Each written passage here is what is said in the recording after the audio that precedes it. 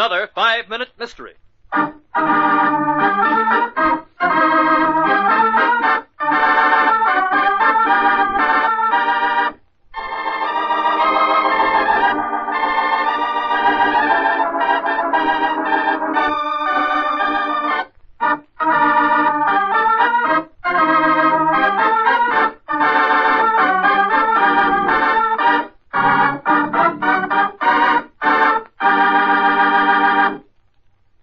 This has been your noonday program of news. The weather for this afternoon is cloudy and overcast, with probably showers this evening.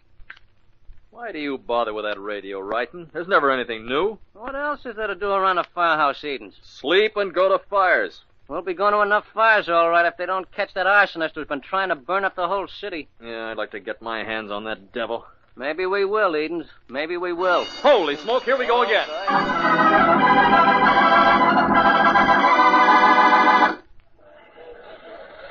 Watch that baby burn. Looks like the end of the world, doesn't it? If they don't get their bloodhounds after that firebug, it soon will be. Hey, who's that guy the chief's dragging along here? I don't know, but he's really got a grip on his arm. Maybe it's the firebug.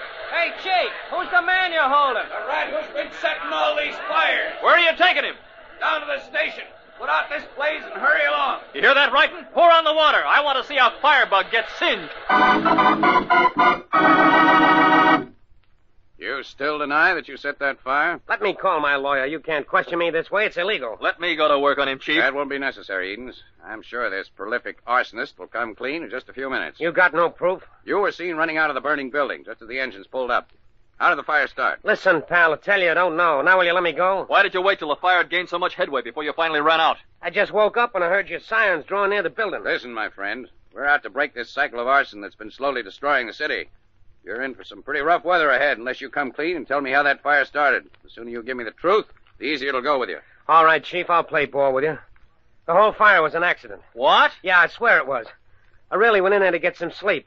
And when I woke up, I lit a cigarette. And that was my big mistake. The building was so old it was almost falling apart and there were cobwebs hanging all over the place. While I was shaking out the flame of the match, it hit some of the cobwebs hanging from the low beams, and that was it. Webs caught fire and spread to the roof, and the dry wood began to burn in a flash. What do we do now, Chief? Take him to the police and book him on a charge of arson. His story shows that he deliberately set that fire. What lie in the firebug story did the Chief detect? In just a moment, we'll know, but first...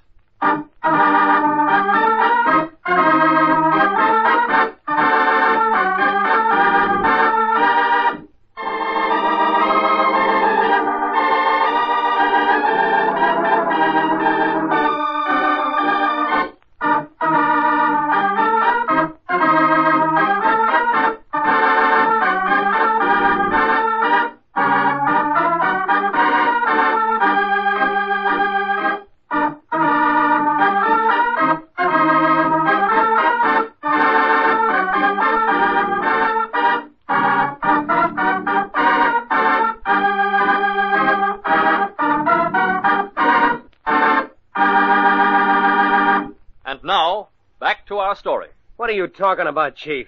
I told you it was an accident. If it was, you would have told a different story. You see, there was one very important flaw in your story that condemned it as a lie. Prove it. You said that the cobwebs caught fire and spread to the roof. Well, I'm afraid that isn't quite accurate. Unfortunately for you, cobwebs don't flame. All right, boys, take him away. Our firebug needs cooling off.